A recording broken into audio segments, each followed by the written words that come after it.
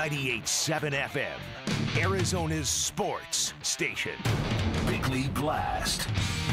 What's eating Kyler Murray? Something? Nothing? Everything? As internet sleuths were fast to discover, the Cardinals quarterback has stopped following his team on Twitter and Instagram, and he has scrubbed all Cardinals references from his own platforms. Now, some people think this is a gigantic non-story. Others acknowledge this could be a sign of extreme unhappiness from Murray, but I know this. Unless you are hacked, nothing on social media ever happens by accident. Not the googly eyes, not the retweets without explanation, and all athletes know this, and they know how to express subtle displeasure to suit their own agenda. Now, maybe this is about money. Murray is under contract for next season, and the Cardinals own a fifth-year team option. And after his performance down the stretch, particularly in that horrible playoff loss to the Rams, the Cardinals are surely in no mood to give him that extension right now. So maybe Murray is feeling like Chandler Jones did before the season.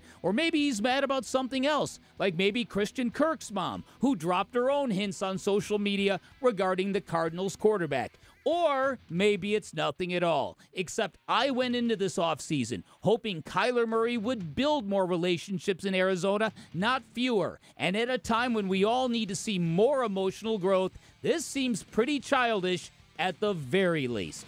I agree with you. When I started reading about this story, I wanted my reaction to be, yeah, what? Who cares? It's social media. But there's always something behind it. It seems like there's always something behind it. What does that mean in the short term? I don't know. I don't think Kyler Murray's going anywhere.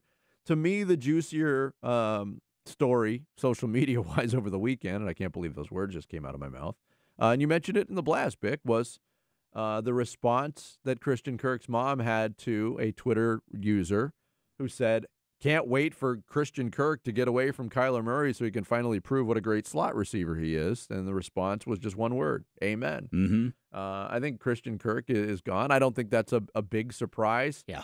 I think Christian Kirk had his moments in his first 4 years as an Arizona Cardinal, but there's going to be some competition for his services. That, to me, is the bigger story. And how widespread is that feeling?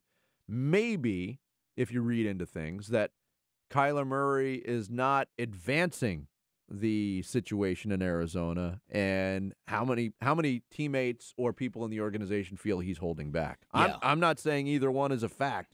I'm just saying these are all questions you have to ask because of the maneuvers of several individuals on social media. Yeah, that's exactly right. And so I think this is fair to anticipate that this might become an issue. I think because Kyler Murray is contract he's extension eligible is what he is.